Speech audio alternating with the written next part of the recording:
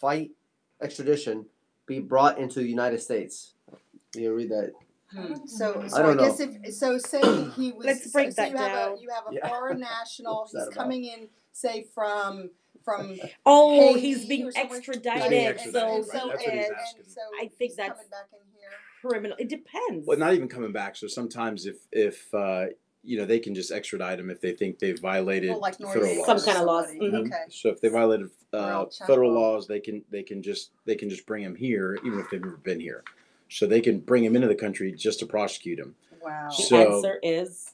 So, well, I mean, to answer Mr. Camarino's question, so what happens is when you have an extradition order, so there has to be enough information for the federal government to even be able to extradite someone. And so there's a couple things. You've got to look at whatever agreement, accord, or treaty that the United States has with that country to determine whether or not, hey, is there even an agreement to extradite?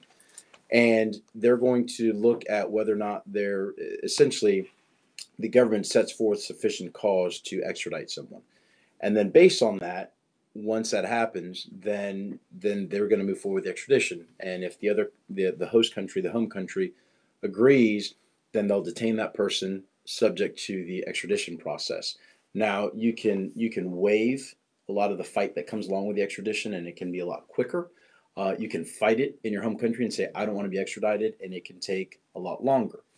So I think to answer Mr. Camarino's question, you can fight it. The question becomes, what is in your best interest? Do you want to sit in your home country for 2 years in custody fighting it? Do you want to try to get here on a speedier extradition and kind of get here in about 10 months, which is what it would take? And then ultimately still fight the criminal charges once you get here.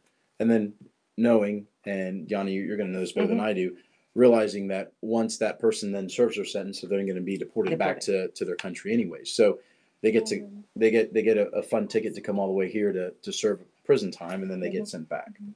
And from my experience, once the federal government has some kind of reason to come after you, they're coming after you. Yes. Yeah. And for the most part, you're going to be extradited. And I agree with what you said.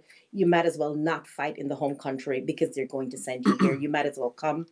Yeah. And then fight. And you can fight still your fight case your here. case here. You can still fight your case here while you're in you're in custody.